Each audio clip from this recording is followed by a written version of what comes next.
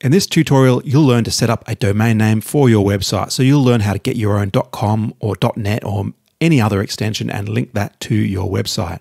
There are plenty of options for registering a name. I like to use Namecheap, but GoDaddy is good as well. There's also Google Domains, and I've heard good things about Porkbarn and Gandhi. It doesn't really matter which one you choose. I'm going to use Namecheap for this example. It's always good to keep your domain under your own control and your own ownership. Keep it separate from your hosting. This makes it easy to change hosts. It avoids hosts or third-party designers or developers from holding your name hostage and potentially locking you into their services. If you hold your name under your own account, under your own registration, then it's very easy to keep control over your name. So very important to learn how to do this. In this example, let's register ideaspot.site over at namecheap.com. So let's get started. Over on namecheap.com, I want ideaspot.site, so I'll pop that in and press search. And that will pop up here. If it's free, it's got that green tick, and I'm working in Australian dollars here, so just choose your currency there and add that to the cart. After adding that to the cart, then we can go ahead and we can view the cart there, or we can go down here to the checkout button and go to the checkout. And here we go, we've got our checkout, we can confirm the order and then wait for that to load up. We can either sign into an account or we can create a new account here, but I've already got an account, so I'm gonna sign in here and you'll get a verification to your email. Just paste that verification code in and click submit. Now this is where we choose our payment method. So just pop in your payment details there and we click continue.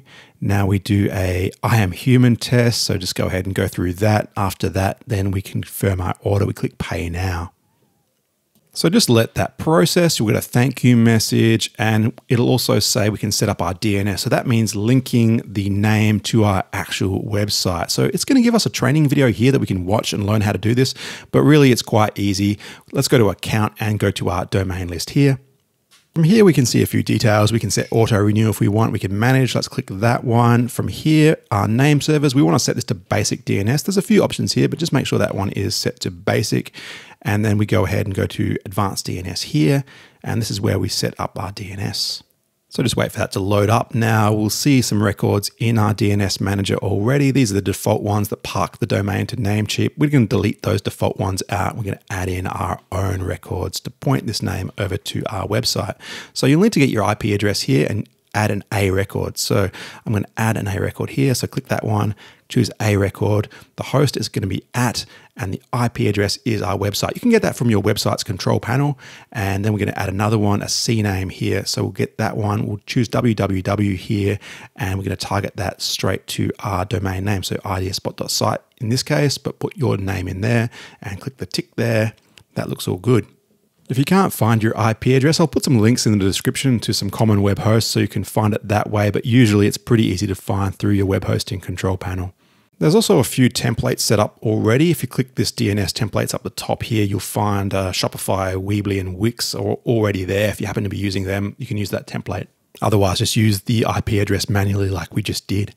So you'll need to wait about 30 minutes, maybe less, maybe more for this to actually start working. And you'll obviously need web hosting like we've got here for this IP address. If you don't have web hosting, check out my tutorials where I set up my preferred web hosts.